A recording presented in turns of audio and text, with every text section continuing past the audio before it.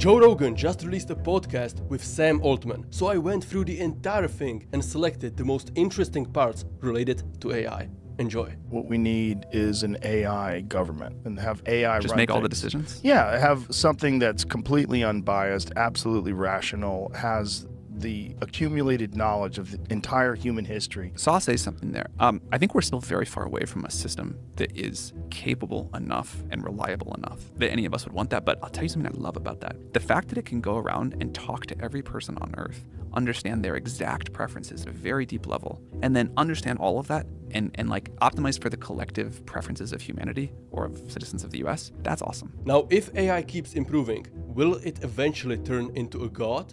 What happens once we have AGI? When you think of AGI, do you ever extrapolate? Do you ever like sit and pause and say, well, if this becomes sentient, how long before we're literally dealing with a god? The right way to think about it is this continuum of intelligence, this smooth exponential curve. The amount of compute power we can put into the system, the scientific ideas about how to make it more efficient and smarter, that will all come. Now, even if that happens in a decade or 3 decades, it's still like the blink of an eye from a historical perspective. One of the most exciting topics is the next version of ChatGPT. When is it coming out and how good will it be? ChatGPT is on what, 4.5 now? 4. And with 4.5, there'll be some sort of an exponential increase in its abilities. It'll be somewhat better. I don't expect the jump from like 4 to whenever we finish 4.5, which would be a little while.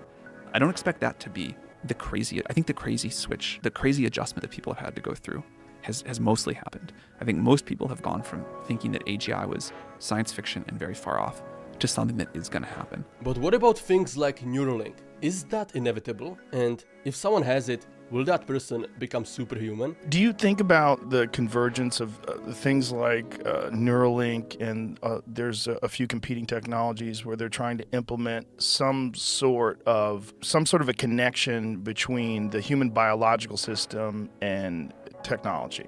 Do you want one of those things in your head? I don't until everybody does. Right. You have to, kind of, because everybody's going to have it. Like, as a society, are we going to let some people merge with AGI Right. and not others? If we do, and you choose not to, like, what does that mean for you? The thing that I find myself most interested in is what we can do without drilling a hole in someone's head. It's amazing how many interesting topics they've discussed in this podcast. And the best part is that we're only getting started. So if you want to see more breakdowns of Sam Altman interviews, please subscribe. When did when did you first start this project? Like the very beginning, end of 2015, early 2016. And what kind of timeline did you have in mind, and has it stayed on that timeline, or is it just wildly out of control? I remember talking with John Schulman, one of our co-founders, early on, and he was like, yeah, I think it's gonna be about a 15-year project. And I was like, yeah, sounds about right to me. That would take us to like 2030, 2031. And I kind of think we're on the trajectory I sort of would have assumed. But Sam Altman isn't the only person who thinks that we will have AGI before 2030. Elon Musk and Greg Brockman both think the same. The thinker who I think had the best foresight about how the AI revolution was going to play out is actually Ray Kurzweil. I agree. Yeah. And part of what he says is, look, what's going to happen is in 2030s. First of all, he says AGI 2029. Yeah, I keep telling people, it seems to be almost exactly right. It's spooky. It's spooky. It's easy to imagine how AI might change the world for the better. But what about all the negatives? What are the possible dangers? We definitely talked a lot about the cons. Many of us were super worried about safety and alignment. And if we build these systems, if something goes horribly wrong, it's like really horribly wrong. And so there was a lot of discussion about how are we going to solve the safety problem. One of the things that we believe is that you've got to have contact with reality. You've got to see where the technology goes. Practice plays out in a stranger way than theory.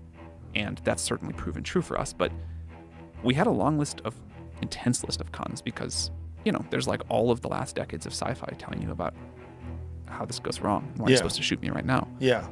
Sam says, you're supposed to shoot me right now. And Joe replies, yeah. The thing that I was most excited about then and remain most excited about now is what if this system can dramatically increase the rate of scientific knowledge in society? I think that kind of like all real sustainable economic growth comes from increased scientific and technological capacity. And if the AI can help us do that, that's always been the thing I've been most excited about. Turns out Joe Rogan really likes the idea of an AI president. I mean, that's why I was talking about an AI president. Kind of not joking, because I feel like if something was hyper intelligent and aware of all the variables with no human bias and no incentives, the elimination of these dictators, elected or non-elected, who impose their will. The thing that I find scary when you say that is it feels like it's humanity not in control. If it's instead like it is the collective will of humanity being expressed without the mistranslation and corrupting influences along the way, then I can see it. Next up, Sam talks about what it's like to be the CEO of OpenAI. I cannot imagine a cooler thing to work on. I feel unbelievably, I feel like the luckiest person on earth. That's but awesome. It's not on easy mode. Let's say that. Oh, yeah. This is not life on easy mode. No. I mean, you are at the forefront of one of the most spectacular changes in human history. I would say more spectacular than the implementation of the internet. Artificial general intelligence, it is the internet on steroids. What I would say is it's the next step, and there'll be more steps after, but it's our most exciting step yet. Yeah. Now, what Joe said next really surprised me. I think we're the last people. I really do. I think we're the last of the biological people with all the biological problems. And do you feel excited about that? I just think that's just what it is. You're just fine with it. It is what it is. I don't think you can control it at this point, other than some massive natural disaster that resets us back to the Stone Age. One of the most fascinating topics is whether we live in a simulation. If AI can create hyper-realistic games, how do we know that we're not in one of those games? We talked about the simulation hypothesis earlier. It's had this big resurgence in the tech industry recently. One of the new takes on it as we get closer to AGI is that, if ancestors were simulating us, the time they'd want to simulate again and again is right up to the lead up to the creation of AGI. Yeah. So it seems very crazy we're living through this time. It's not a coincidence at all. And it's also this interesting time to simulate. Like, can we get through? Does the asteroid come right before we get there for dramatic tension? Like, do we figure out how to make this safe? Do we figure out how to societally agree on it? So that's led to a lot more people believing in it than before, I think. A lot of people wish they could live in the past, in the age without phones and the internet. But Joe and Sam have a different take. I would not want to live in the 1800s and be in a covered wagon trying to make my way across the country. Yeah, we got the most exciting time in history yet. It's the best. It's the best, but it's also has the most problems, the most social problems, the most infrastructure, the issues we have. get to go solve them. Yeah. Remember when Joe said that we are the last humans? Well, Sam doesn't think so. I don't think we're the last humans. How long do you think we have? Longer than a time frame I can reason about. I could totally imagine a world where some people decide to merge and go off exploring the universe with AI, and there's a big universe out there. But can I really imagine a world where, short of a natural disaster, there are not humans pretty similar to humans from today? It's very hard for me to actually see that happening. Yeah, I don't feel that at all. I feel like we're done.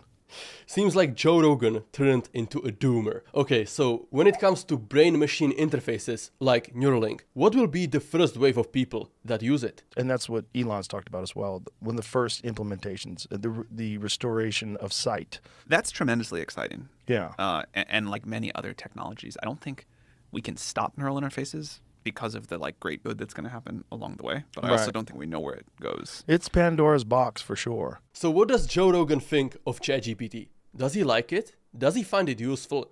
Or is he one of the skeptics? ChatGPT is so amazing. You could ask it to code a website for you and it does it instantly and it solves problems and it gets to it right away. This is the dumbest it will ever be. Yeah, that's what's crazy. Now, I definitely didn't expect Sam Altman to bring up this topic. Once we have AGI, who will get access? This is a question that Joe should have asked, so I'm quite impressed that Sam not only didn't avoid it, but actually brought up the topic himself. Some people have access to GPT-7 and can spend a lot on the inference compute for it, and some don't. I think that's going to be very transformative too. Even without a neural interface, you're kind of a lot of the way to the scenario you're describing. Sure, with stocks. Or with tell me how to invent some new technology that will change the course of history. I think what somehow matters is access to massive amounts of computing power, especially differentially massive amounts, maybe more than the interface itself. Joe Rogan is the king of podcasts, but recently Lex Fridman did something that shocked the world. He recorded the world's first podcast inside of the metaverse. Did you see the podcast that Lex Fridman did with Mark Zuckerberg? I saw some clips, but I haven't got to watch the whole thing. Bizarre.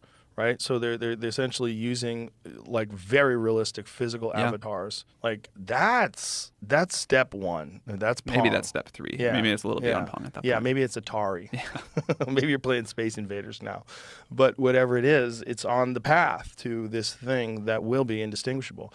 That seems inevitable. So maybe we'll see Joe Rogan episodes in the metaverse soon. Who knows? Either way, it really seems like Joe can't stop thinking about the idea of AI becoming God. We will create a life form, intelligent life form that's far more advanced than us, and once it becomes sentient, it will be able to create a far better version of itself. And if it keeps going, it will reach God-like capabilities. If we keep going, if we survive 100 years, 1,000 years, 10,000 years, and we're still on this same technological exponential increasing in capability path, that's God. All of that is in the future. But what if we take the current technology and go into the past? Imagine if you go to ChatGPT and go back to Socrates and show him that, explain to that, and show him a phone and and put it on a phone and have access to it. He'd be like, "What have you done? Like, what is this?" Like, man, if you just like woke up after 2,000 years and there was like a phone, that would Yeah. you have no model for that. You didn't get there gradually. yeah, no, you didn't get. Few months ago, there was a viral AI letter asking for a 6-month pause. It was signed by people like Elon Musk, Max Tegmark, Emad Mostak, and a bunch of others. What do you think about like when Elon was calling for a pause on AI? And he was like starting an AGI company while he was doing that. Yeah, didn't he start it like after he was calling for the pause? Calling for a pause is like naive at best. Safety and capabilities are not these two separate things. This is like, I think, one of the dirty secrets of the field. All of that said, as like a human. And I was human. I am human. Still. Emotionally speaking, I super understand why it's tempting to call for a pause. Happens all the time in life, right? This is moving too fast. Right. We gotta take a pause here. But some people actually think that pausing AI would be a terrible idea. AI pioneers like Jan LeCun and Andrew Ng were both strongly against the 6-month pause. And the reason is simple. China and Russia would use that pause to get ahead. How much of a concern is it in terms of national security that we are the ones that come up with this first? I would say that if an adversary of ours comes up with it first and uses it against us and we don't have some level of capability, that feels really bad. Yeah. But I hope that what happens is we kind of come together and overcome our base impulses and say like, let's all do this as a club together. That would be better. If you enjoyed this breakdown, then please subscribe. It helps out a lot. And of course, make sure to check out the full episode on Spotify. The link is in the description.